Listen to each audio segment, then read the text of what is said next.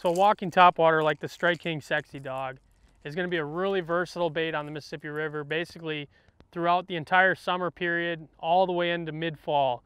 I'm talking mid-October, even late October, they'll still be biting this thing. You just have to change where you're fishing it and how you're fishing it. As we progress through the late summer and into early fall, I like to throw it on flats, shallow sand flats with grass present. You know, you can't throw this thing into heavy grass, obviously, because of the treble hooks, but I like to throw it around a little bit of sparse vegetation.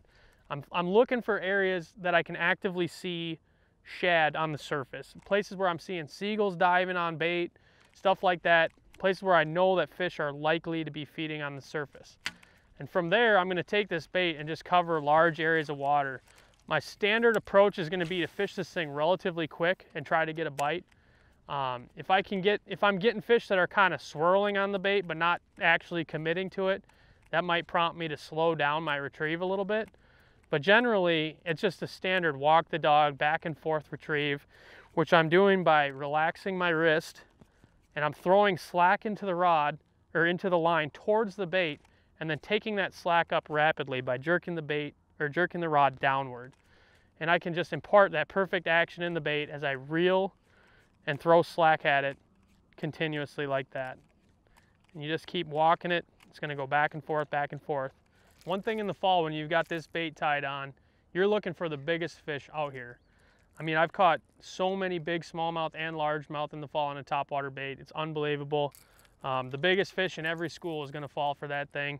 You know, you can catch them on different baits, but if you've got a 5 or 6 pound largemouth or smallmouth sitting there in a school, he's going to go for that topwater, and the strikes you'll get on that are second to none.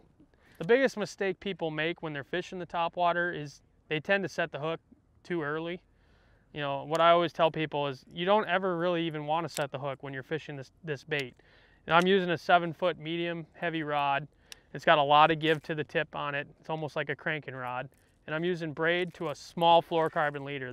I'm talking about, the leader is only about 3.5 feet long. And obviously we know that fluorocarbon sinks, but with such a short leader, it doesn't affect the action of the bait at all.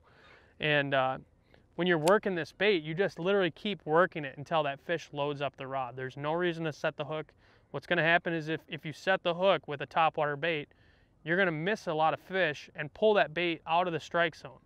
And by the time you can reel in, cast back in there, back into where you think the strike zone is, that fish is already long gone. So you need to just keep working that bait and wait until that fish actually gets it. That's how you're going to hook and land a lot more fish.